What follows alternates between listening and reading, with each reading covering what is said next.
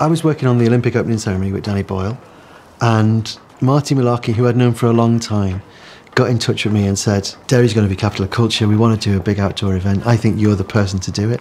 I knew the story of Colmcille, and it just seemed like, well, we should celebrate that and do something that everybody can get involved in. So Frank Cottrell Boyce,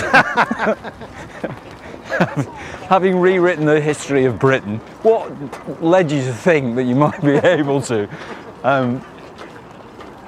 sum up 1,000 years of Irish history, or on this amazing bridge, having saved Britain, now he's come to Derry too?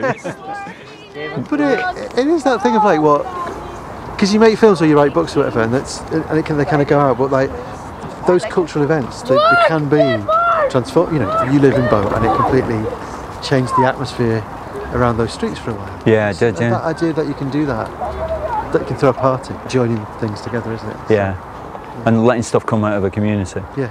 And communities, when they speak together, are pretty powerful. Yeah.